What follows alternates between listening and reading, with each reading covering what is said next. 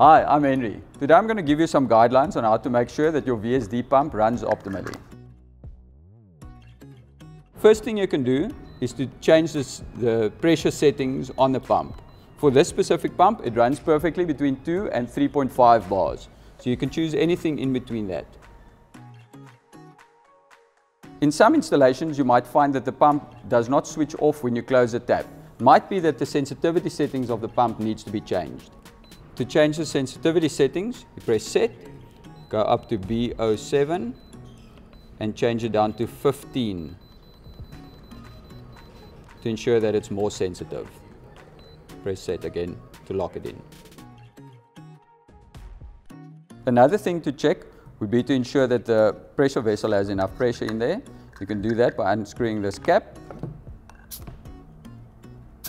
checking the pressure. If it does not have enough air in it, you can pump it up with a bicycle pump or take it to the garage. You can check for the correct pressure in the owner's manual.